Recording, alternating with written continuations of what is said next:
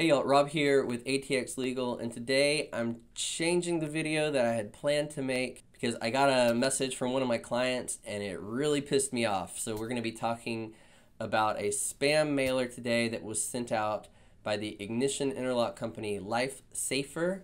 That's Lifesafer, and I definitely want to put them on blast because this is some shady stuff going on and I want to let people know. And I also want to let people know to look out for this and not be confused by this misleading mailer that's being sent out to people.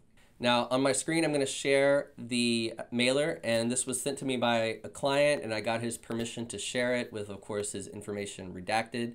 But you'll see very clearly they're trying to make it look like a legal document. So it has a caption there as if it was a court creating that caption, and then it formats the page like a legal document. So if you look at it and you're not reading the words, you might think this is an official legal document. Of course it's not. It's just a spam mailer and it's got all kinds of misinformation on it. So now let's go past that caption and look down where it says nature of the action. And again, they're making this out in a very deceptive way to try and make you think that this is a legal document. And it's being sent out to people who have been arrested for a DWI, and they're taking advantage of people who have maybe never been a part of the court system before. They don't know how it works. They can't tell immediately that this is not an official legal document. And of course, they're playing on people's fear because someone who's been arrested may be worried that they're going to be going back to jail. They are trying to comply every way that they can, and then they get this letter in the mail that looks like it's something that they have to do. And the thing that it's trying to tell them that they have to do is to go get an ignition interlock device installed in their vehicle. And of course, they provide you the way to do that through their own website at lifesafer.com or whatever their website is. And to make matters worse, they give out all kinds of misinformation about things that you don't actually have to do, but it's saying that you have to do. It confuses an ALR hearing with an occupational license and uses all the wrong terms. It looks like it's intentionally confusing, but let me just be clear about something. You do have 15 days after your arrest to request an ALR hearing, but that has nothing to do with your SR22 certificate, which you would only need later if you're getting an occupational license. They mention a restricted driver's license, which I can only assume means an occupational license, but that's not actually the purpose of the ALR hearing. The occupational license would come later. And then of course at the end it says scan the QR code to go to our website and get our ignition interlock device. Most people who have been arrested for a DWI do not need to install an ignition interlock device.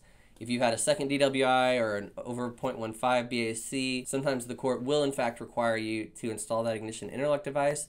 But that information would be in your court paperwork, in your bond paperwork, and you would want to talk to your attorney about how to get that done and if you need to have that done. But the main point is not everyone needs an ignition interlock device. So this is being sent out to people who have not necessarily been court ordered to have an ignition interlock, and they're going to read this letter and think that they have to go to Lifesafer and get that ignition interlock device. It's deceptive, it's horrible, it makes me lose some of my faith in humanity, and if you get a letter like this, the very best thing to do is ignore it. Now, I just got this letter this morning, so I'm still reacting to it. I did reach out to a consumer protection attorney that I know to see if there's any way we can sue Lifesafer over this. I'm not sure. A lot of times companies who are sending out deceptive mailers like this know where to toe that line where they don't cross over into violating consumer protection laws.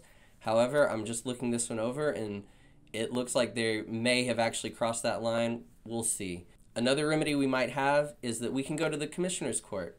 There are only 4 or 5 different vendors who are approved to install ignition interlocks in Travis County, and they all have to be approved by the commissioner's court, and there is a section there about ethics. So we can bring this up to the commissioner's court and hopefully get Lifesafer off the list of approved vendors in Travis County. I feel like that would be a big win. Other than that, we can just put them on blast with videos like this and just ignore that letter if you get it in the mail, or better yet, bring it to your attorney, show them, ask your attorney how to handle it. Of course, none of this is legal advice, but if you have received one of these mailers, I'd like you to get in touch with me. Just comment down below if you've received one. And if you do need legal advice on your specific issue, you can always visit us at atx.legal.